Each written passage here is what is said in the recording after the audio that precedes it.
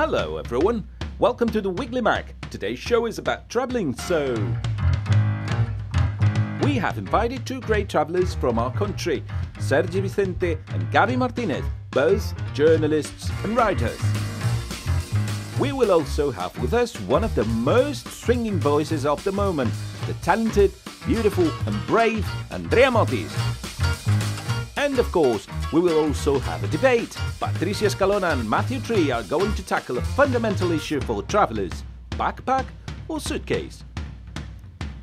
Make yourself comfortable and turn up the volume on the device you're using, because this show starts now. Hello and welcome again to a new edition of the Weekly Mag on Xarxa. Today we are talking about traveling with a host of experts from far and near, some further than others, just like our Mr. Stereotype, Mark Roderick. Hello Mark, welcome back.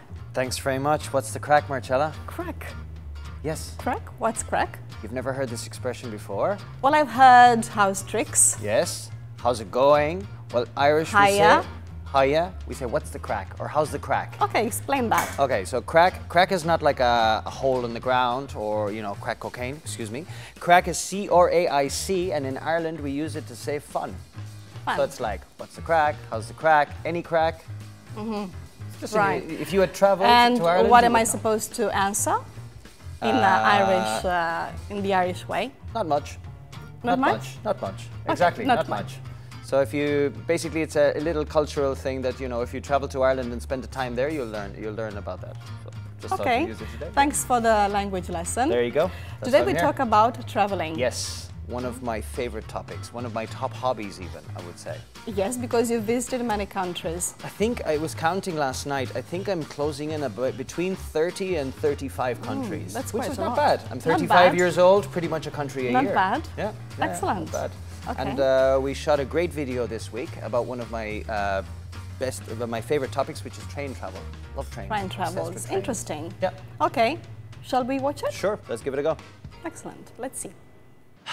Traveling, adventure, experiences, excitement, the Orient Express, the Trans-Siberian Railway. Today we're going to go to Barcelona San Cugat, one of the oldest trains in Spain. I think it's about 101 years old. Let's go.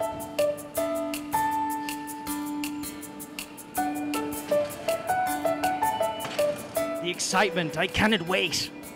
Next train doesn't take any passengers. Might take me though. Do you think if I stand in this circle, they'll beam me up like in Star Trek?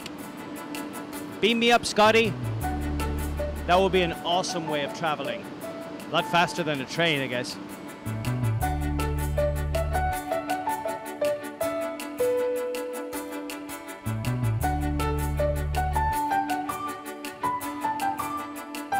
If you could travel anywhere in the world, where would you travel and why? Colombia right now, probably. For the for the cocoa powder or the coffee?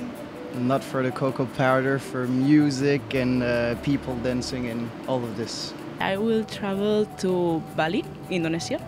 Oh, like my t-shirt. Oh yeah, exactly. Australia and New Zealand and Tasmania. I would probably go to San Diego because I went there a few months ago and I really like it, but I just could spend there 2 weeks. Did you go to Tijuana when you were in San Diego? Yes, of course. How did you know? Is it true that there's sexual marijuana in Tijuana? It's a song, I'm joking. I think I would go to Japan because I think there's a very different culture. You like Japanese food? No. I'm not old or pregnant. I think I better move to another seat.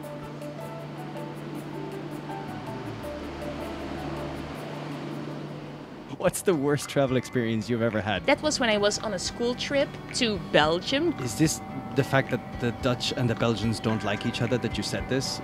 I must say there is some tension between Dutch and Belgians. Like the Catalans and the Spanish. But it's worse between Dutch and Germans. It was Heathrow, maybe in London, and I was running late. We missed the plane. And where did you have to sleep? On the hotel nearby the airport. Life is so tough, huh, traveling? I know. Playing Candy Crush in the train? I can't ask you any questions, no? If you're a Western person going out in Shanghai, it's amazing because you can enter everywhere for free. All the drinks are for free as well. But don't you think that the fact that you're a woman, you got everything for free? It wasn't the fact that you were white? No, because even some guys who were also traveling with us, they also got all the drinks for free. So there's a big gay scene in Shanghai. This train trip has changed my life profoundly. I think I'm going to go on a spiritual and personal journey. The nomadic life is for me, but first I'll have to collect some money, I think. Sorry, can you give me some money for my trip? Sorry, can you give me some money for my trip? Maybe I'll have to actually sing or do something first.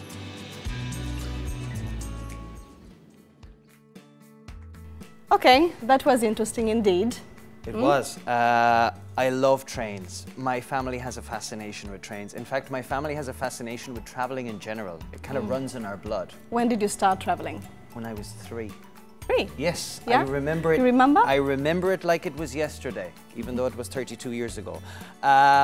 Basically, my parents took me on a bicycle, right? On a bicycle. From yes. Galway, which is in the west of Ireland. They cycled all the way across Ireland. They got on the boat, cycled all the way across Wales, England, and they arrived in Paris. That's very brisk, you know, I would say. It was awesome. All I remember actually, for a couple of years later, I couldn't sit properly, but you know, the bike itself, the biking itself, I'm sure was wonderful. Unfortunately, we had no Instagram or cameras at that time, so I have no actual pictures of it, but that was my first experience traveling on the bicycle and the train. Yeah, it was awesome. Let's move on, because there's something I wanted to talk about as regards traveling, was like the dangers of traveling. People have these... That's a good one. It is, yeah, because people get all nervous. No, as soon as they leave the comfort zone of their house and they head out into the big world, no, they have all of these preconceived ideas of danger, no, of what danger is. Well, let's take a couple of ideas, for example, okay? So, when I've traveled in many different countries, okay? I've been to China, I've been to Russia, I've been to Iran. You might call it like the axis of evil, but it wasn't that dangerous. I've been robbed more times in Barcelona and had more experiences, bad experiences there than I did in those countries. So, absolute stereotype. I would say that they're safer than traveling here. The most dangerous holiday you remember? Benidorm. Have you been there? No. No, you're lucky. It's scary down there. It's dangerous. It's like, you know, downtown Beirut in the 1990s, just full of English bars. No, I'm exaggerating. I'm kidding. But that will just tell you how dangerous. The world is not a dangerous place. The further away you get from civilization, the more civilized the people are. I know, but I said the most dangerous experience you had. I have a good one. I did indeed. I once got involved in a dodgy poker game in Beijing, okay? And I remember it clearly because I used to play poker here, right? And poker here is easy. You sit around, you know, you make some roast chickens, you have some brandies, you play poker. In China, I remember being stuck in a bar, drinking whiskey, and I almost had to put my kidney down as the last bet. I'd run out of money. It was a really dangerous experience, but I managed to get out of it. That sounds like a movie. It was Mark's movie, Mark's life. It is like a movie. And also, speaking of China, do you know what the 3 T's are? The 3 T's? Yeah. The 3 T's. You know, honestly, no. You got the 3 A's, you got the AAA batteries, okay? So I'm going to tell you about the 3 T's, okay? Okay. So in China, there are 3 things that you don't talk about with people, okay? The 3 T's. Which are? 1, Tibet, for obvious reasons. Okay. Taiwan, again, for obvious reasons, and toilets. Again, we go to scatologic humor. Well, this is why I'm here. We're supposed to compare the stereotypes. Well, in China, they don't talk about the toilets like they talk about them here. Do you know why? Have you been to a toilet in China? Obviously, you haven't been to China, I imagine. No. Okay. So a toilet in China, first of all, there are no doors. So you're in the restaurant. Well, I can't believe that all toilets in China are without doors. You go there and you'll find out. And I can guarantee you there are no doors. Okay. They are mixed. So it doesn't matter whether you're doing number 1 or number 2. You're there with Maria and John and Hun Chi and Mr. Chang. Everybody's together in the toilet and there's nothing covering anything. So it's nobody talks about it. Well, it's like you go there, but and anyway, it's like what happens in China stays in China. I think you are taking advantage of the fact that I haven't been to China and you are exaggerating again. So let's move on to the next topic. Fair enough. Which is? Food, maybe? Food? Yeah, I like something that. more, something nicer maybe than talking about poo. I'm quite adventurous when I travel, okay? And I love to dive into local culture. You like to and try eat. everything? Of course, absolutely. I'll tell you a story in a few minutes. I even hunt my own food. So, strangest thing. You hunt your own food? I'll tell you in a minute. Hold on. We'll get to that one in a second. The thing with right? Mark, we never know when he's exaggerating or he's inventing stuff, so you just need to guess. I'll leave it up to you. Tell the truth. Of course. This is why.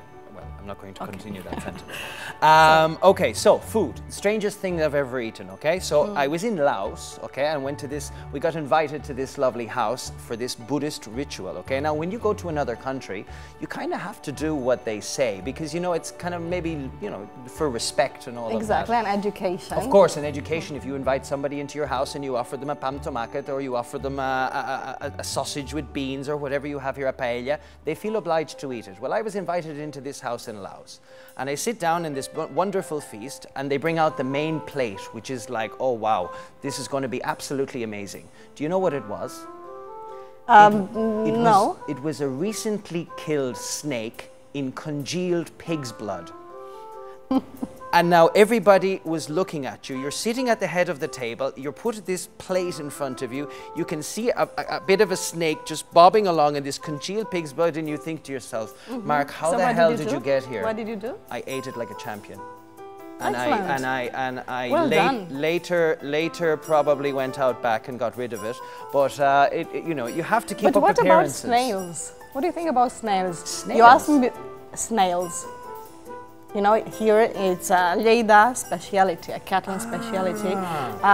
Snails, you asked me before what's the most exotic thing I've ever eaten. That might be for me snails. Interesting. Okay, if you offer snails to Irish people, they will look at you if you've got 10 heads.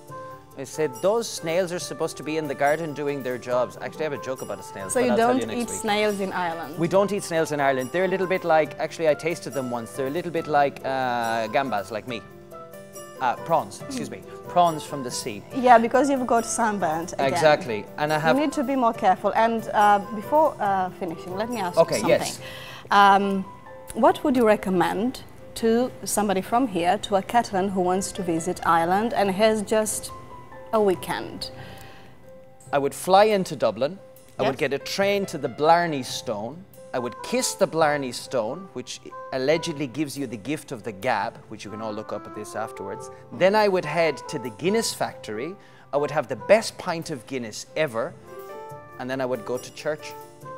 Real, authentic Irish experience, and maybe do some dancing as well, like I showed you a couple of weeks ago. And then I would fly back. Okay. And I have one last thing to tell you before you kick me off the stage again. Or off the yes, set. very I'm joking. quickly because we don't have too much time. It's okay. So, very quickly, traveling. What I found out about traveling. Traveling makes you more social, better at conversation, as you can see. Makes sense. More confident, more adaptable. Yes. More adventurous, like eating snake and pig's congealed blood. More easygoing, which I'm not quite sure. That's like a description of yourself. And sexier. Sexier. Yeah. Interesting. You've traveled a lot, no, Marcella? Not as much as you have. Well, Mark, thanks so much for coming today. It's No been problem. really interesting, as usual. Are you coming My back pleasure. next week, or Back you are next on week holiday? To make you laugh. No, back next week to make you laugh. Excellent. Yep. We'll be waiting for you. No problem.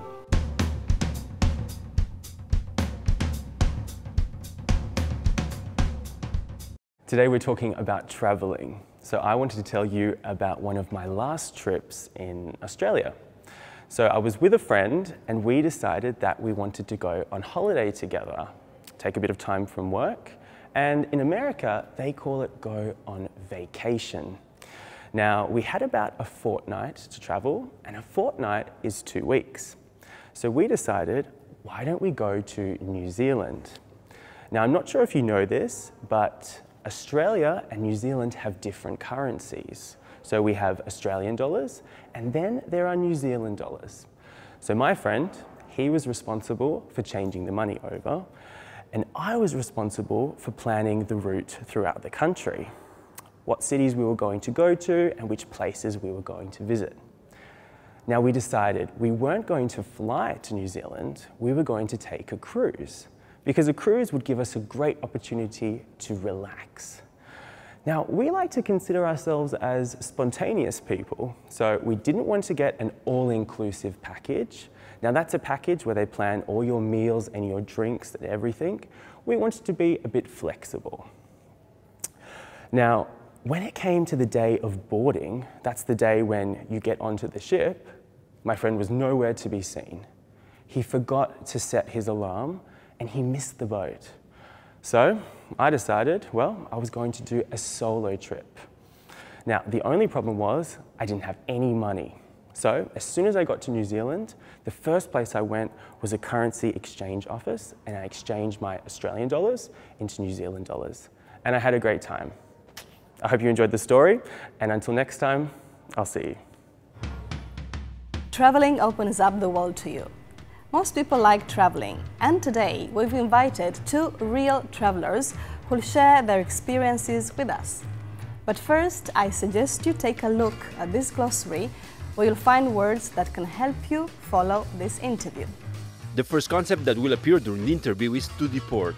If a government deports someone, it expels them from the country, either because they have committed a crime or because the government thinks they do not have the right to be there. The second word you need to know is toss. If you toss something somewhere, you throw it there lightly, often in a rather careless way. For example, you toss a coin into a fountain in order to make a wish. Third word to pay attention to: open-minded. An open-minded person is someone who has no prejudices and therefore is receptive to new ideas or arguments. And that leads us to our last concept, comfort zone. Your comfort zone is the situation or position in which you feel safe, comfortable or in control. However, if you are willing to travel, you may need to leave it. Sergi Vicente went to China for 3 weeks, and finally he spent there 12 years as the TV3 correspondent. His wife and 2 children are Chinese. Now they live in Catalonia and he is the BTV director. Gabi Martínez is one of the most popular travel writers in our country. Although his latest book doesn't really deal with travel literature, but with the story of a neurologist who was the victim of a misdiagnosis. Well, Gabi Martínez, Sergi Vicente, welcome to the program. It's a pleasure to have you here. Pleasure to be here. Thank you. Well, let's start with Sergi. In your book, Sergi, called China Fast Forward, you state that everything in China goes faster. So tell us, why do you think this is happening?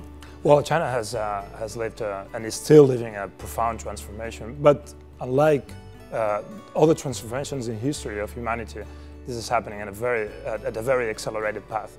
So I wanted to put that idea in the title, in the book's title, because for me it's one of the main factors that make Chinese transformation different than what we see in other parts of the world, and that's the same way I lived it personally. My 12 years and a half in China passed by very fast, and this book is about personal things too. Mm-hmm. What made you stay there for 12 years? Yeah, the original idea was just 3 weeks, so what happened? Yeah, it was originally for 3 weeks. I actually had the return ticket that I never used. I still keep it at home. But once I was there, I realized I couldn't have enough with 3 weeks, because that was an extraordinary country with a lot of things to say, to tell to the Catalan audience. I wanted to work as a journalist, which is my major. I arrived there with an excuse, which was a visa to teach English. They wanted foreign faces. It was not important that I was not a native speaker, but they wanted to see a foreign face in a school like that. I see.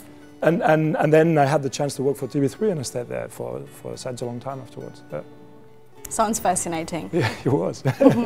Well, and Gabi, in your books you portray many countries such as Pakistan, China, Central Africa, America, Spain. Tell us, do you write stories to travel, or you travel to write stories? I am in the middle. I don't know exactly, because when I write, I think I feel the same that when I am traveling. So it's difficult for me to try one or other option. Would you call yourself an adventurer? The adventure is to write, because really when I stay in my room writing, I feel like an adventure, because if you don't feel the thing that you are writing, it's difficult to communicate these feelings. No? So I think for me the definition to tell who is an adventurer or a traveler, for me is difficult. It's the same. What was the first travel that made you write about it? It was to Morocco, but before, for me, it was very important to travel in Interrail, the travels that you can do with the train. And after this, I discovered that I wanted to communicate the things that I was looking for, because I didn't find the histories that I was looking for. I see. In books, because I think I wanted to find in Spanish or in Catalan the same histories that I was meeting in English or in other languages.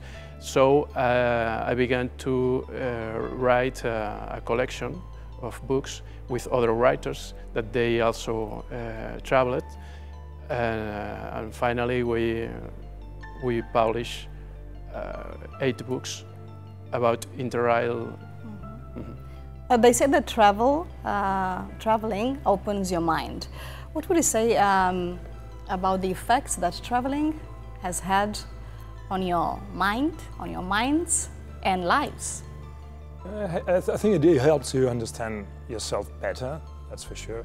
But I'd like to distinguish between traveling and tourism, which is what we normally associate to traveling. And for me, tourism is about relaxing and not so much about discovering a country, which is what I'm really interested in when I go to other places. Journalism is actually a great excuse to discover other countries. You're not going to see many touristic spots. You're not going to take those photos that everyone has, but at least you're going to interact with the local people and I think understand the culture better and get a deeper experience, which is fascinating in many cases, especially for those countries that are less known. I remember, although I was expelled, I was deported from Myanmar because I got the visa I got a tourist visa and I went there to do a journalistic work, and once the police found out, they expelled me. But the 3 days that sounds a bit risky. Yeah, well, journalism sometimes is a bit risky. Especially in China. In some countries. That happened in Burma, in Myanmar. But even if it was only 3 days, I thought Burma was a fascinating country because it's not as known as other places in Southeast Asia, for example. And I had the feeling, well, I have to go back there. I don't know if I'm going to be able to do so because I'm probably in the blacklist. But in China, we're talking about risky experiences. Actually, you were arrested a few times. That happened, and it's what normally happens in a place that has no freedom of expression. They don't like journalists at the wrong place at the wrong time, or the other way around. I don't know how to put it. But we don't have to imagine me behind bars. That never happened, for example, or handcuffed. That never happened. But of course, working in a place like China is full of obstacles, and it's probably not as risky as working in a European country where you have huge demonstrations with violence, for example, anti-riot police, where even people could die. I think I have to say that, but because I think China is a very safe country. But of course, it's not a pleasant thing that you get arrested or detained by the police. What about you? Maybe in China, but because my friend, the man who was traveling with me, he said that he was going to kill me, maybe. But it was after, it's necessary to explain that he was a Chinese boy who was discovering the coast of China, traveling with me, because he was living in the inner China.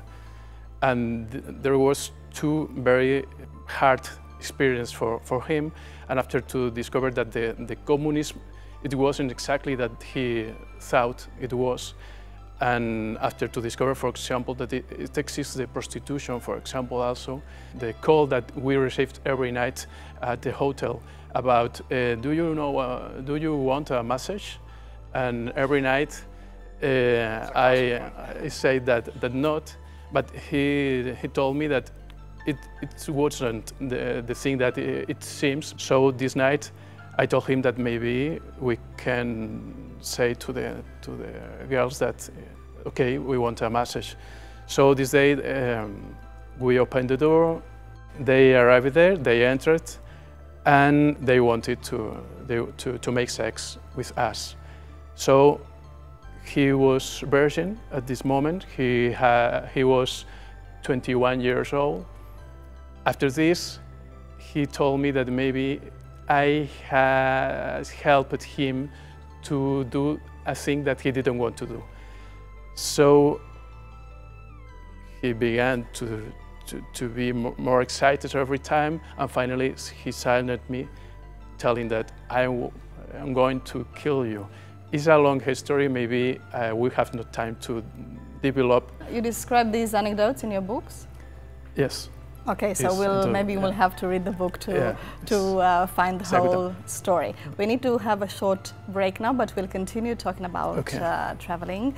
I'll leave you with a quote by an American author who won the Nobel Prize in Literature and a Pulitzer Prize, John Steinbeck. See you in a minute.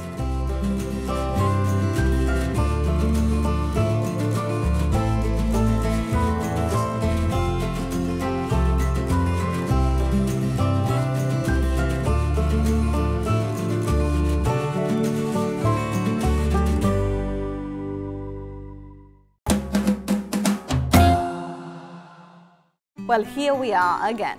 The main subject of today's show is traveling, which is why we have two great travelers on the set, Sergi Vicente and Gabi Martínez. We are going to chat with them about trips, but first let me introduce our collaborator, Ana Priscila Magrinha. Ana Priscila. Hiya. Welcome back. Thank you very much. Well, we always like to joke with Ana Priscila. Some people like, to collect stamps, cars, whatever, but Ana Priscila likes to collect information. She's like the Catalan Bill Bryson. Thank you very much. I don't know if Bill Bryson agrees with that, but I definitely really like him. I collect data, I collect information, and today, since we have two great travelers with us, I want to talk a little bit about traveling, and maybe they can give us some tips.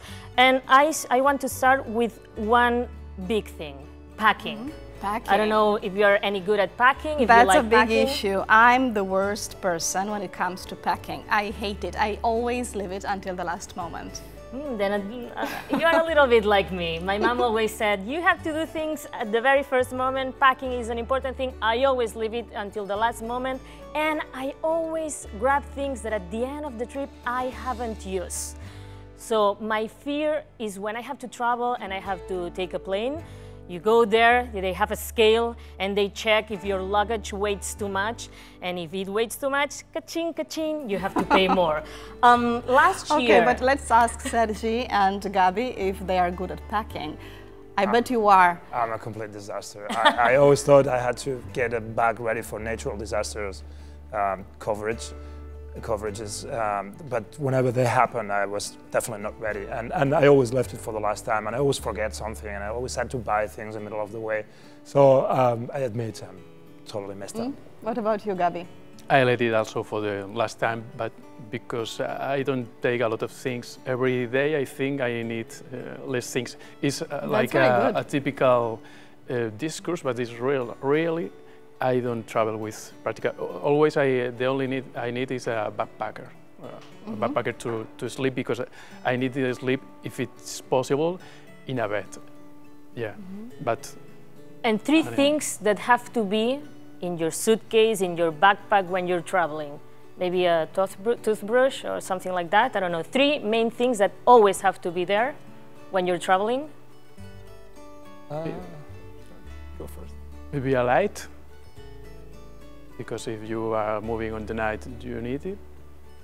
The toothbrush also, and a hat. A hat? A hat. Oh. Yeah. Because if not, the hat usually a hat, but it depends on the zone. If you is a cold zone with to protect the ears, and if not, something to if you go to a zone with a lot of sun, something to don't protect cover your to head. protect your head. I'm a little bit romantic. I still like maps. I like to understand where I am, and even though today we have GPS and mobile phones and we can consult it anytime, anywhere, we have coverage everywhere, but still a map is a very useful tool. And if you have to work when you go to these places, duct tape is a very useful thing. Oh. Sometimes ropes, or these are things that you not necessarily are going to find in certain countries. Although in China you have all kind of junk and you can buy them everywhere. Air, water, or land? Do you have a favorite mode of transportation, or let's see, you means like of transport? Everyone. It doesn't matter. Anything. Yeah. Although, of course, the slower the better, because then you can get things on the way. You can learn on the way. If you go too fast, you just don't see anything, basically. And I have a question. I don't know, Marcella, if you have ever been in a flight when you land, that people start clapping, just like, thank God we're alive. I don't know if you're the ones who like to clap. I'm the kind of person that thinks, well, if anything has to happen, I'm not going to suffer. If I have to die, I'm You're going to say, ready okay, for that's it? it. I enjoyed it. That's all, folks. But that doesn't mean that I like risk. And if you see a risk, you have to avoid. We just talked about transportation ways, and I think one of the worst ways of transportation in China is the bus, the long distance bus. Oh yeah? Especially in mountainous areas where safety is a big issue. And I remember in some stations they even have posters of and photos with accidents and victims of the accident with very explicit images. That was very shocking. And it was shocking to see how some buses, they have beds, like horizontal ways of letting people in. Yeah. And when I had to go in those, it was very, very hard to go all the way with sharing not only a very short distance with the other passengers, but sleeping there and knowing that all those metallic structures inside, if anything happened, were a death sentence almost. Sorry to be so so dark, but that was a very shocking thing. When we talk about risky, disturbing situations, well, we need to mention food. Food can be very exotic and depending on the country. So have you found ourselves in the situation when you had or you were offered a really unusual or disturbing kind of food?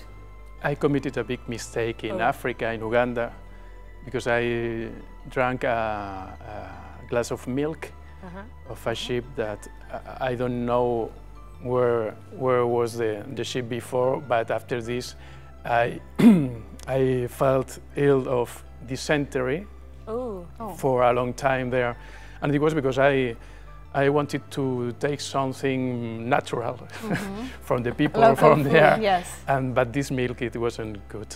So, but sometimes if you want to take a risk, maybe you have good luck, but maybe not. And for me, this moment was very clear that you must be careful with your decisions. Next time you will think twice before accepting, depending on what kind of food, right? What about you, Sergi? Yeah, I think it's important to have information about what kind of things you can find there and what it involves. But have you ever tried something very special, like insects or shark or something like that? I was not very eager to eat insects. Actually, the first time that I ate insects was in Catalonia, and I actually liked them. And I actually thought that it was a bad thing that I didn't try them before, because I think they're very tasty. Yeah, they say they're very tasty. I'm not going to try them, I'm sorry. I've never tried them. But if you say that, I believe you. I tried the little crickets, and they tasted like artichoke. I think that they're very nice. Artichokes. But I tried like horse milk in Mongolia. It's very sour, but it's a good thing. I tried goat eyes in Beijing, crocodile. Eyes? Yeah. Wow. Crocodile in Suzhou, and probably some other things. But I think you have to go with an open mind. But again, you need to have information, because you could find situations. Well, like Sergi is open to everything. Yeah, I'm quite an open-minded person. Yeah. What about language? I mean, language is a great way to make friends, to get to know new people and establish communication with locals. Has language ever been an impediment for you in the countries you visited? But it is an impediment if you don't know the language, and then you need filters, you need people to help you out. You need translators, fixers, we call them in the journalistic slang.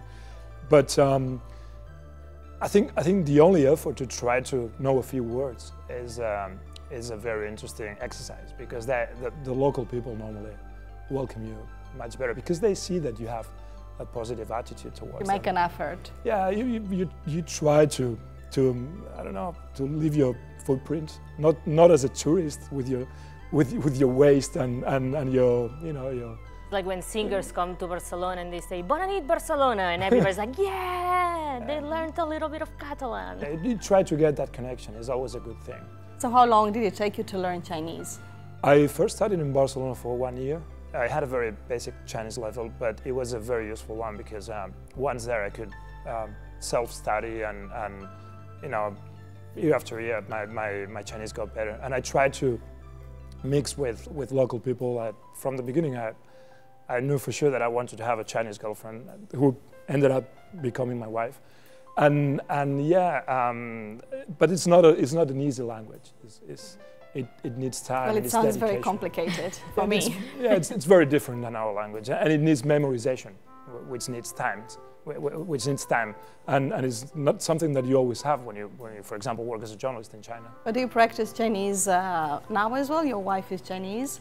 Yeah, we speak Mandarin Chinese at home. And she speaks Mandarin with the kids. We have 2 kids, and I speak Catalan to them. So we kind of, you know, a little bit like you, I guess. Yes, exactly. We do the same.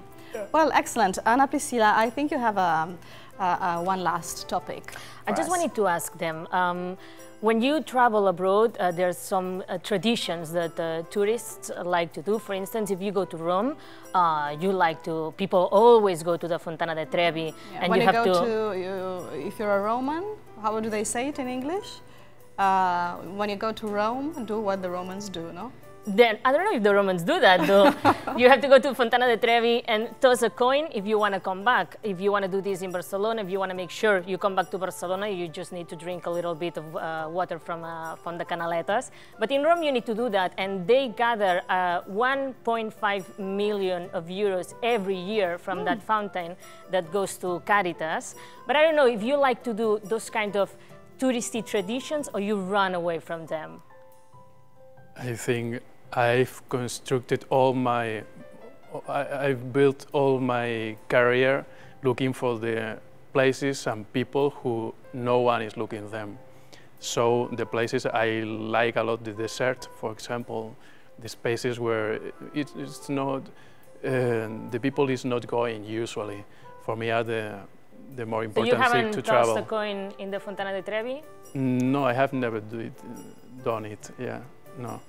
But because I think we have a lot of information. We are receiving every day news from every part of the world, but finally the world is not discovered. When you move when you go out of your city, you discover that you don't know anything practically about the world. Mm-hmm. So I go to put my point of view there.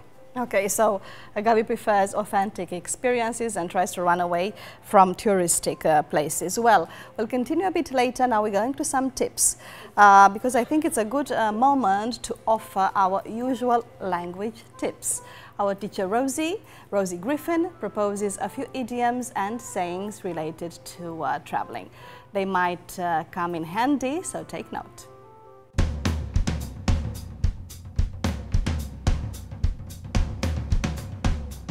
Today we're talking about travel, so let's look at some expressions to do with that. Starting with me. I'm a person who often gets itchy feet. It means I find it difficult to stay in the same place for a long time. I like to move and discover new places. That doesn't mean that I'm living out of a suitcase, permanently traveling from place to place, but that I like to change where I live and really get to know a place well. When I was younger, my teacher told me to reach for the stars, so follow my ambition no matter how high. And my ambition has always been to travel the world. I was once offered a job in a different country, but I also had a job back at home. I wanted to travel, but my life was at a crossroads. I had to choose between staying or leaving. And my cousin Mel, who's a real pain in the arse, which means that her only job is to annoy me, she kept giving me her opinion, telling me why she thought it was a really bad idea. And I told her to stop being such a backseat driver. Her opinion was unwanted and really making me feel nervous. In the end, I decided to take the job to work abroad in another country. I didn't want to miss the boat and miss the opportunity. After all, I'm only 2 hours away from the UK. It's not like I'm sailing close to the wind, doing something really dangerous, putting my life at risk. But this was bad news for my cousin Mel. And as they say, bad news travels fast. Only last week, I got a phone call from her. She's going to come stay with me here in Barcelona for a month. So I'm starting to get itchy feet again. See you. Well, Rosie just mentioned an interesting idiom, itchy feet. So I would like to ask you, do you get itchy feet after a period of not traveling too much? You feel like you need to run away from home again? Yeah, but you can. It cannot become frustration, because if you don't travel, it's probably because you don't have time or money. But I miss traveling. I don't travel that much anymore. And when I was in China, I used to go to many places very often. Actually, you've seen the whole of the country, no? In China? Yeah, I've been virtually everywhere in China, and also neighboring countries, some like Myanmar or North Korea, which are not, the usual suspects. And you, Gabi? You get itchy feet often? Itchy feet? Itchy, meaning that you feel the need to travel after a period that you haven't traveled. You need to do it again. No, when I am in a place, I stay okay, but maybe after some time I need to go out of a home. Now, for example, I have spent some time, 3 months out of home. Now I know I must to write. It's like the first question you did, no? Okay. Every time has his time. How often do you travel in a year? Twice a year now, but I used to travel twice a month before, at least. Do you go back to China a lot? Last time was a couple of weeks ago. I was invited to a conference and they paid everything, so it was perfect. But if it was not for that, it would probably a year and a half, because we still have relatives there, of course, so we have to go once in a while. Gabi, how often do you travel in a year? Maybe 3 months, more or less every year, when I'm traveling. If not, maybe I can spend 7 months. But usually, if we take the first year, I began to travel, and now maybe the media can be 3 or 4 months every year. That's not bad. Not bad at all. Well, there is a Catalan saying, com a casa enlloc. In English, something like there's no place like home. So is it true in your case? Do you agree with it? I like the combination of comfort and going out of your comfort zone. I think I like both combined. When I have one thing for a long time, I need the other one. I think that's pretty much the description that suits me. And you, Priscilla? There's no place like home, but I haven't been traveling for a long time, and now I have itchy feet, and I would like to travel somewhere in the Where would you like to go? Actually, I would like to go to Greece. I've never been to Greece, so it's not that far away, and it has a lot of, it's the basic place to go to find the classical culture from Europe, so I really would like to go there. And the food. I'm a great fan of Greek cuisine. I'm assuming it's very good. Okay, I would like to ask both of you about your projects at the moment. So let's start with Sergi. I would like to ask you about your experience directing BTV and the main challenges you have at the moment. The main challenge is to understand that more and more people are watching audiovisual contents, but less TV. And with TV meaning what we understood before as TV, thing we have in the living room. That's something more and more for all the generations, our younger generations, and going to other screens. It doesn't mean that we're not watching content, but we use them in a different way. And leading BTV now, what I'm trying to do is to distribute better those contents and letting people access them in a more comfortable way. And that means also targeting different ages of people. So that's a big challenge, especially when you don't have a huge budget like this is the case. I'm not asking for money. Well, maybe I am. What about you, Gabi? What project are you working on at the moment? Now I have two projects. One is, the name is Invisible Animals. I am looking for animals about the world that is very difficult to look at them. And the beginning of this project was after make a travel to Pakistan and making a research about a man who was killed there. It was a criminal research where practically I was close to be killed real, more real than the Chinese boy there. And after this book, I wrote a book about it. The name is In the Land of Giants. And this book demonstrates me that you can, if you follow an animal like a yeti, that was the reason for the man who was killed was in the Pakistan, you can explain the world. So after follow to the yeti and discover these possibilities, I began a project that is, because I am traveling around the world looking for tiger in Korea, for the Great Barrier Reef, because it's a very big animal that we don't know, but it's the biggest animal that we can look in the space. Is the Great Barrier Reef. Very interesting. Yeah. Anna Priscilla, did you know that one of Gabi's obsessions, in a good way, is to find out and write about animals that don't exist? No, I didn't know that.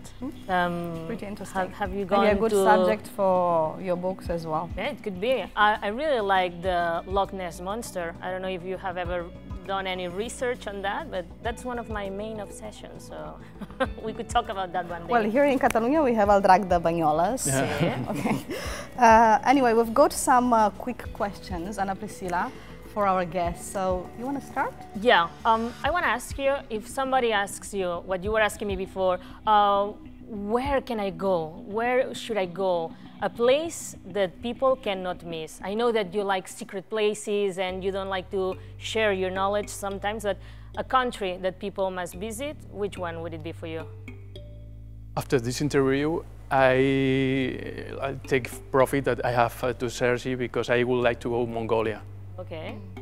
Yeah, Mongolia is an extraordinary country with incredible wildlife and that sensation of freedom, because lines are horizontal, not vertical, like in most of the urban world.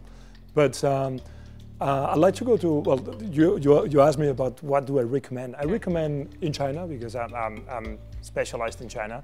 In China, I recommend Yunnan province is a very unspoiled, still compared to other areas in China, it's still a very unspoiled and fascinating territory. But I'd like to go to some islands like Palau or Vanuatu in the Pacific that I haven't been to. Those are very distant places, and I'd like to discover, and also with a very particular culture and traditions, and especially because of the climate change. Some of those areas disappear, may disappear in the near future. Who knows? So there's also something metaphysical about it, or I don't know how to describe it. And also Sudan, by the colors, because the white is an impressive feeling that you can take there. In Sudan? Sudan, yeah. And if I ask, I have to ask about a book, a travel book. We know you both write books about traveling, but one book that it hasn't been written by you that you would recommend to our viewers? A travel book, no? Yes.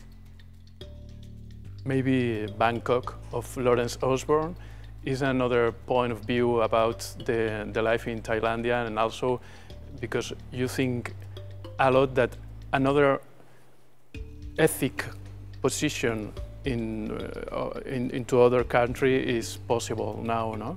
It's very interesting writer. And not only for this, because he has another books that now are arriving to Catalonia, to Spain, and I think it's a really discovery because he can explain the actual world with a very familiar and modern language. Mm-hmm. Well, it sounds good, no? Well, anyway, before finishing this interview, we would like to recommend viewers your own books.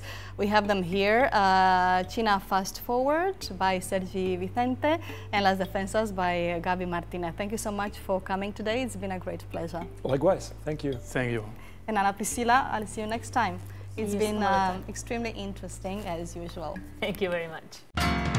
When you hear her singing, it's fantastic. When you hear her playing the trumpet, it's sublime. In a few minutes, Andrea Motis on our stage. And now let me introduce you to our weekly Home from Home. The protagonist is Elizabeth Bard from the United States. After finishing her university studies, she wanted to discover different cultures, so she went to work abroad as an au pair. She first went to Italy and now she's about to finish her stay in Catalonia. She has worked for a family in Argentina and there she has discovered the natural park of Font Pican close to their home. Check it out.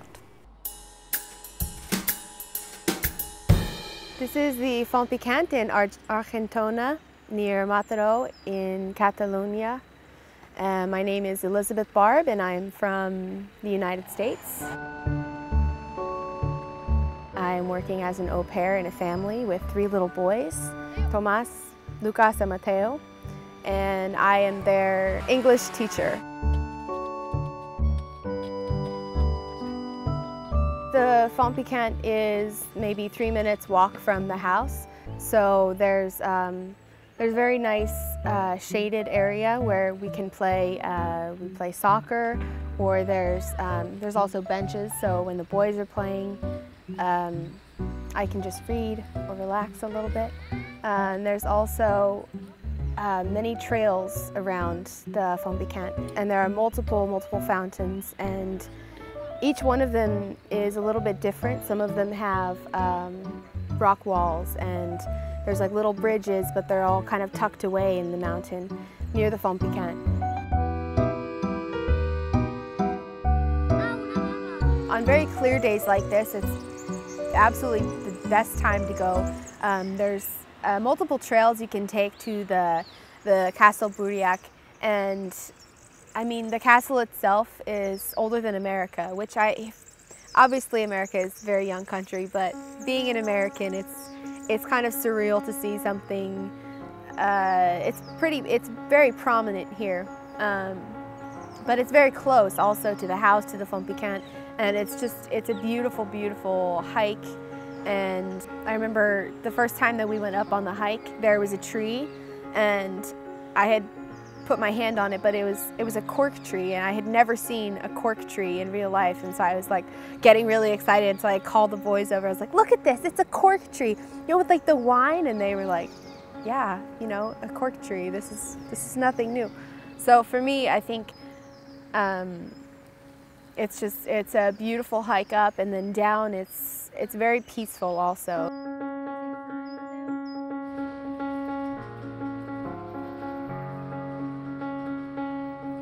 And I believe the Font Pican, there was a spa that used to be here. I think the translation into English is the spicy fountain, and because the water has it's like slightly bubbly. And so when I'm finished with my hike, I come to the Font Pican, and you know, there's a little pump with the water, so you can and it's delicious. It's the best water in Argentina, so.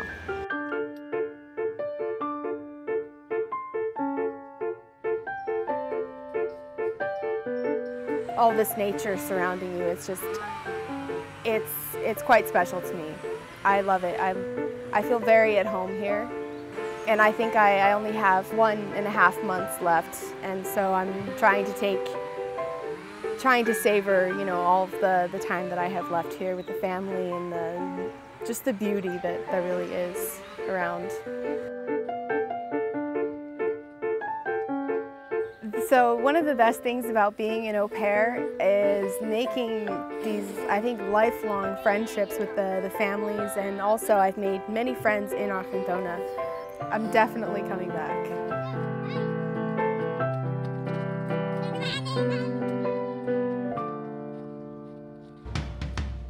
Our next guest is from Barcelona, but she has become a true global phenomenon. After her first solo album, Emotional Dance, this jazz performer has managed to attract the attention of audiences and the media in countries as demanding as the United States and Japan. Andrea Motis, hello. It's a pleasure to have you at the Weekly Mag. Thank you very much for me too. How are the gigs going? It's really going very well, and I'm very glad that every place we go, the audience is very happy, and we can feel there are jazz fans anywhere in the world. And also we always have fun any country we go, and it's really a beautiful job we have, I feel, as a musician. Let's talk about your beginnings. You started the Escola Municipal de Música de San Andreu with Joan Chamorro, and shortly after, I think you were 13 more or less, he proposed you to become part of the band, San Andreu Jazz Band. Do you remember that moment? How did you feel? What was it like? Yes, because the San Andreu Jazz Band was just starting, and it was, we went to see them at the first really kind of official gig that was in the Xarxa Jazz Festival. Yes. And it was at the La Nova Jazz Cava, and it was in a part of the festival that's from really youth, young bands. For young people, no? Yes. And we went to see them before being myself in the band with my father, and we were really amazed for the project and the songs that they were playing, because it was really a high level, much higher than the rest of the bands and combos in the music school. So I was very happy when Joan proposed me to come in, because it was for me really a challenge. I was also the youngest girl in the band. And yes, it was very exciting for me, because I knew also that Joan was only working in this band with students that were more dedicated to the music and were more motivated for doing that. And I also knew that there was a lot of extra rehearsals and extra hours and weekends for that, for the concerts. But it was kind of educational but professional at the same time, and that's why I was very interested in that. And it was worth it. How old were you when you started playing the trumpet? I started at 7 with a great teacher called Tony Gallard at the same school. Okay, let's talk about your album, your first solo album, actually called Emotional Dance.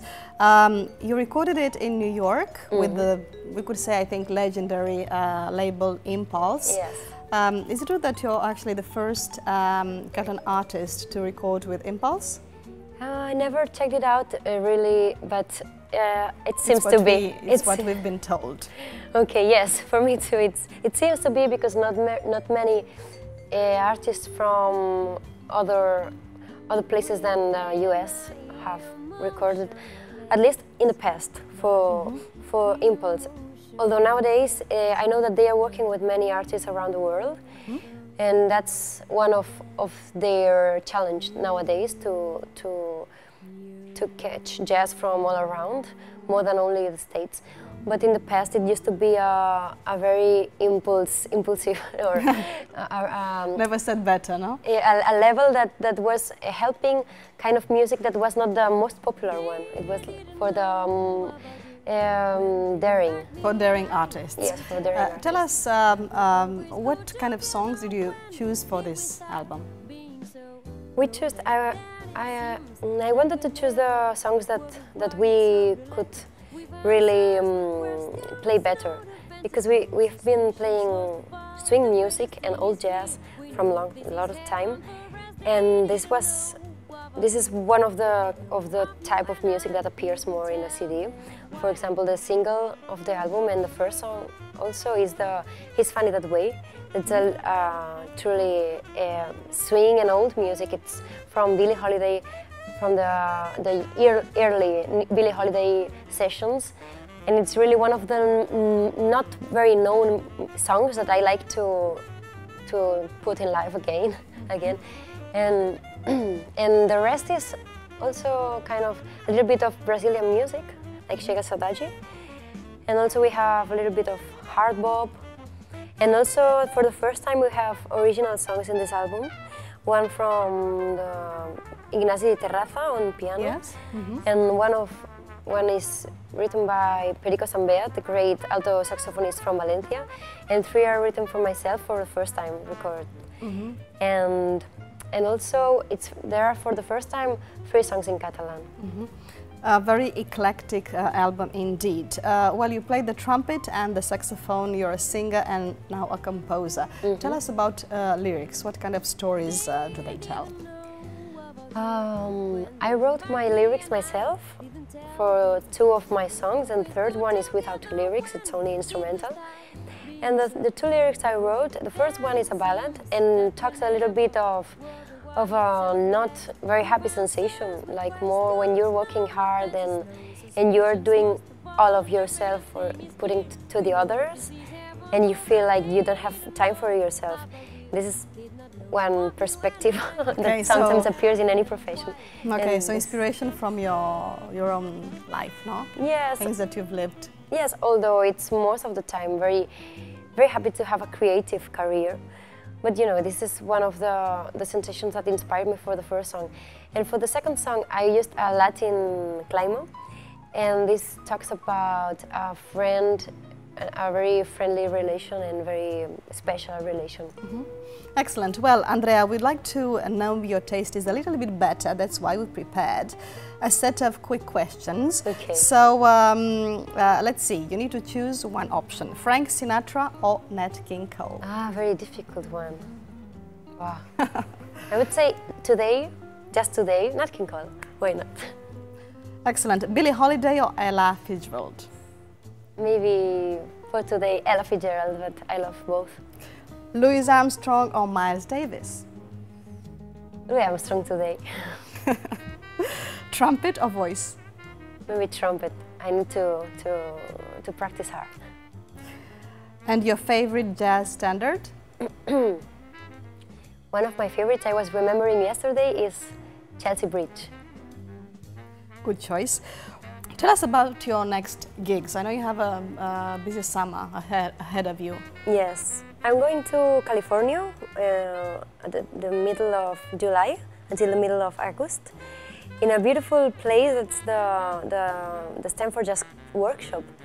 And I was there last year, and I really had a lot of fun there teaching very young people. And it was very, very funny. And this year I'm going there again, and I'm bringing my group too to play there. And after that we're going to do a little tour there. So I'm very excited for that. It's the first tour in the States we're doing. Wow. What project are you working on at the moment? A new album, maybe? Yes, I'm working on a new album that it's gonna be called probably Brazil, and it's gonna be all Brazilian music. We have already recorded it, most of the album, in April, but I am going to finish it very nearly. Sounds really good. Yes. Well, Andrea, you're here today with us. You brought your sister, Carla, who is an excellent guitar player, and you're going to perform together on the stage of the Weekly Mag. What song are you going to perform? We chose one of the songs that we're recording for Carla's album that's coming next year or at the end of this year. And by the way, we are recording on the 23rd of June in the Jamboree. So you can come and hear the recording live. And we are going to play this song that's called Afro Blue from Mongo Santa Maria. Looking forward to it. Andrea, it's been a great pleasure to have you here with us. Thank you. And while Andrea prepares her trumpet for this performance, I propose some tips about phrasal verbs from our International House Barcelona professor, Jan Nicholson. Here they are.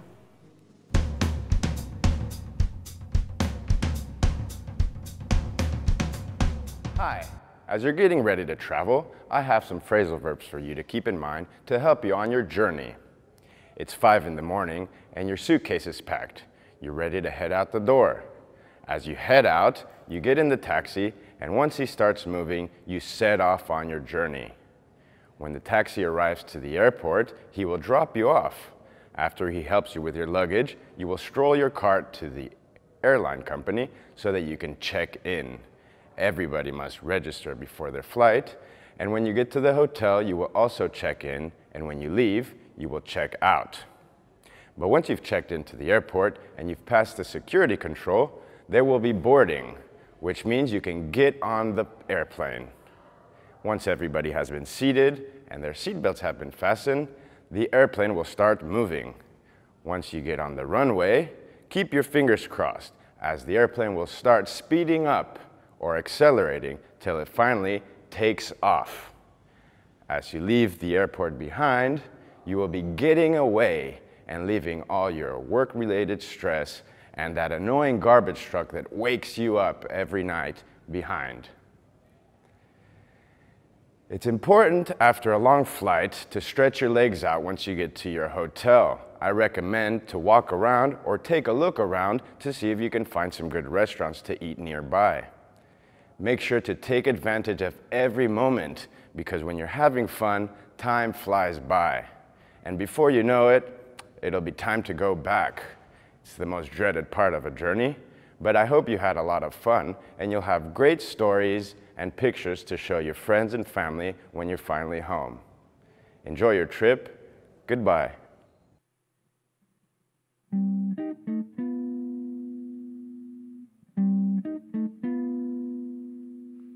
Dream of a land my soul is from. I hear a hand stuck on a drum. Shades of the light, cocoa hue, rich as the night, afro blue.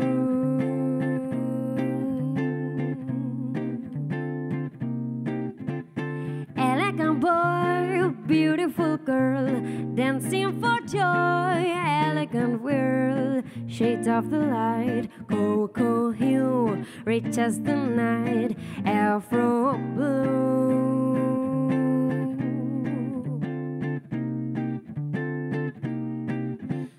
Lovers dance face to face with undulating grace. They gently sway and slip away to some secluded place. Shades of the light, cocoa hue, rich as the night, afro blue.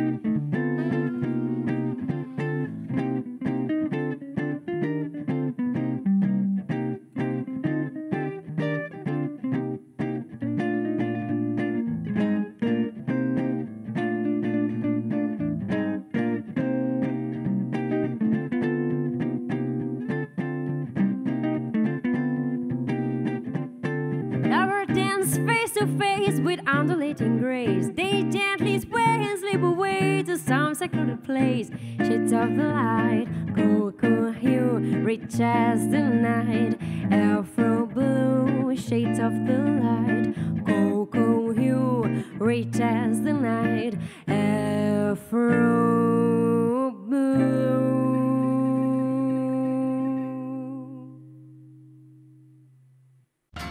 She likes suitcases. He prefers backpacks. Luckily, Patricia, Escalona and Matthew Tree don't travel together often. In a few minutes, they'll be arguing in our face-off. And we go on with music, because our next protagonist is also a musician. Her name is Chris Rosa. She was born and raised in New York, where she studied clarinet, musical theater, guitar, jazz and Afro-Caribbean percussion. She has worked both as a teacher and as a performer for over 20 years. Currently, she runs with her husband the music studio Biribop, where the leitmotif is to get the music into your bones.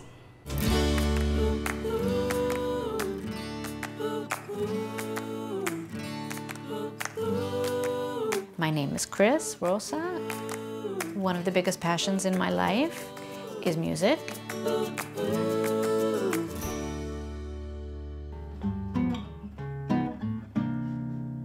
My parents are both music lovers.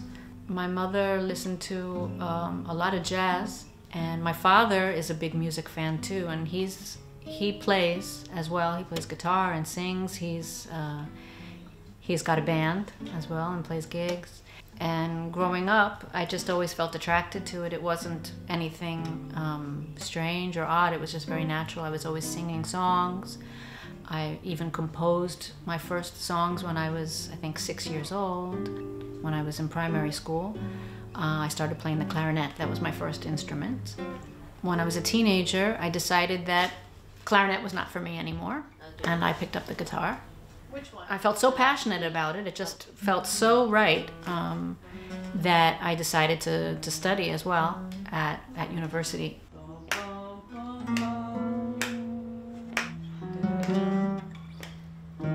In college, my guitar teacher would always talk about Barcelona because he used to come here often. So when I had the opportunity to do some traveling, which I had always wanted to do, I decided instead of going to a lot of different places, just like 2 days here, 2 days there, which a lot of people do, I said, no, I want to go one place and really get to know that place and stay for a month. I really liked it. Things really clicked. I made a lot of friends, and so I would go back and forth between New York and Barcelona. There was about a year where I was going back and forth. At that time, I ended up meeting somebody and getting involved in a relationship too. So little by little, I started to have more of a life here, and so I decided to come and try out living here for a while.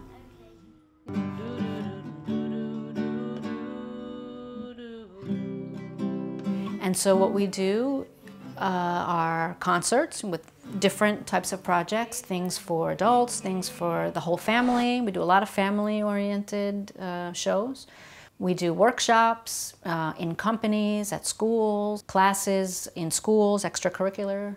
And so basically Biribop is just musical services of all different types for people of all ages who want to learn and enjoy music.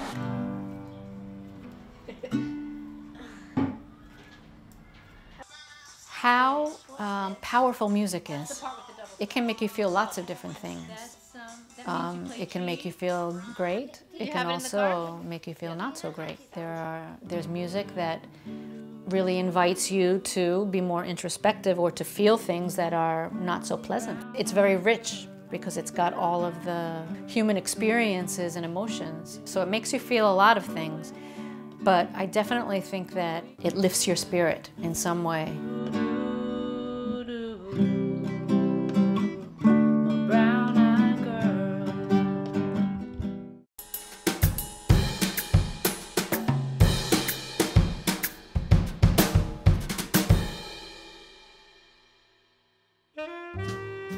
Today our face-off section revolves around two objects and what they represent.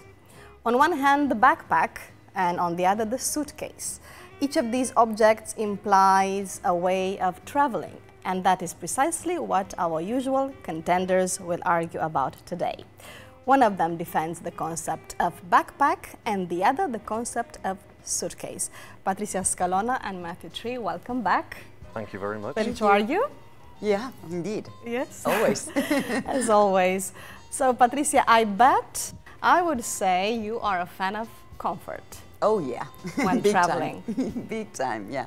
I don't see the point of suffering when you're traveling. I don't know, maybe I grew up reading about these books about traveling in the 19th century when, you know, English families took like everything from their china to the china sets to their dresses, and they just installed themselves in these massive villas in the Toscana.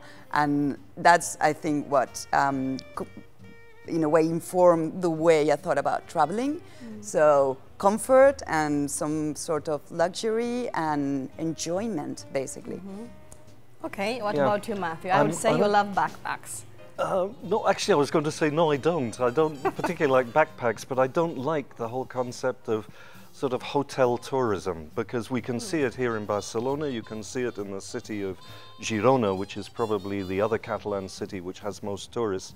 There are whole areas now where if you live in the city, you can't go into those areas because there's so much tourism, and what tourism does is, especially tourism with money, is it puts the prices up and the quality goes down. So you eat and drink less well, and you pay more for that lack of quality. What's your idea of the perfect holiday? I don't like being a tourist at all. So if I go somewhere, I like to have at least something to do or someone to meet. It doesn't have to be someone important or for work or anything like that. But just a local, a contact, a local, yeah. So I go there and I try and find out what's happening there. I try and learn a little bit of the language, even if it's to give two real cases, Swahili or Czech, for example, just enough to ask for things and stuff like that. Oh, show off. And even, well, it's better than being boring. Oh, yeah. Well, you remember, still yeah, rankles, that hurt. you know, I still remember that. And also one thing I do, and this is just, I always buy the newspapers from those countries. Partly also to stop myself being mugged or attacked in the street. I've found that if you carry a copy of a local newspaper, they don't treat you like a tourist. Oh, that's a good tip. They don't put the prices up, they don't try and cheat on you. Right. You think that they are like very touristic, and you can't have an authentic experience in a country if you carry a I associate them suitcase. with hotels, and the thing is with hotels tend to isolate you from the country that you're in, because it's like a little world of its own. And if you go to an African country, for example in Dar es Salaam, I mean, there are hotels that are like fortresses, you know, they're just there for the tourists and they're guarded by security guards. And so it's like you're living in this little enclosed world and you don't really feel that you're living in that country, whereas if you stay in even in a pension in Spanish, Yes. bed and breakfast, I suppose. Yeah, it's a it would be. difficult word. At least you get more contact with the people there, and It doesn't depend as much on whether you're staying in a hotel or an apartment, but I think it does depend on your attitude towards traveling. So, Attitude. Yeah, your attitude. And the capacity, as you were saying about the paper, I support that. I think you're right about that. But that can only happen in places where you can pass for one of them.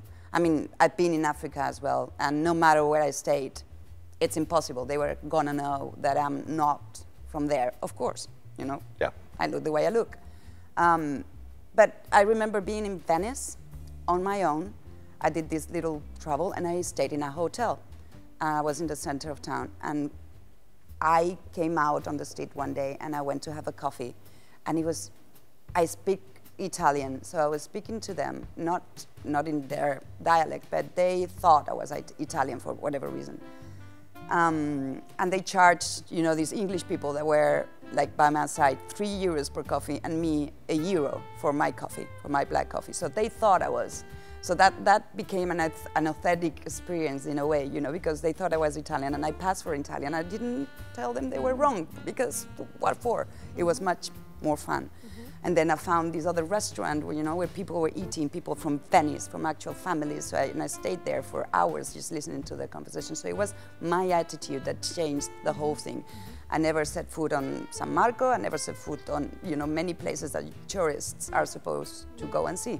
So that's, okay. And I still was traveling with my suitcase with 4 wheels and staying in a hotel. With your trolley. Yeah.